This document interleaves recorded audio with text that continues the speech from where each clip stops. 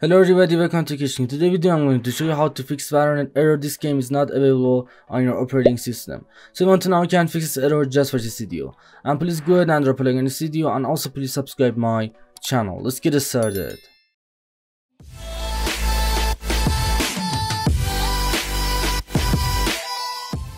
Okay guys, first of all, before doing any message, just go on restart your computer. Just go to the start menu, go to the power and restart your computer. And first of all, just go on restart your computer. But if it didn't work, just go on right click on your start menu. Just right click on your start menu and then click on run. And now just enter percent local app data percent. Just enter this command, percent local app data percent, and then just go and click on OK. Just click on OK, and now just look to find Valorant folder on here.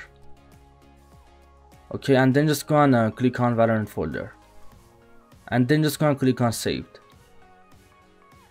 And now just go and click on logs, and then just go and select every text document on here, and then right click on your mouse, go down and click on delete. So just go to the logs folder and delete all of the text documents on here, and then just go back and do the same thing for config folder, and did everything on config folder. So just go to the Valorant on here and do everything on config and also logs folder, and then just go and close up your this PC. Now just go to the start menu, go to the power and restart the computer.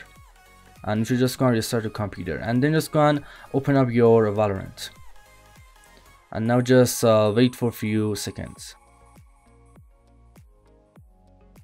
And now you can play Valorant on your computer. So just go and do all of the files on config and also logs folder, and then just go and restart your computer or your laptop, and then you can play Valorant. Anyway guys, thanks for watching video. I hope this video helped you to fix this error. Please go ahead and drop a like on this video, and also please subscribe my channel. Peace out.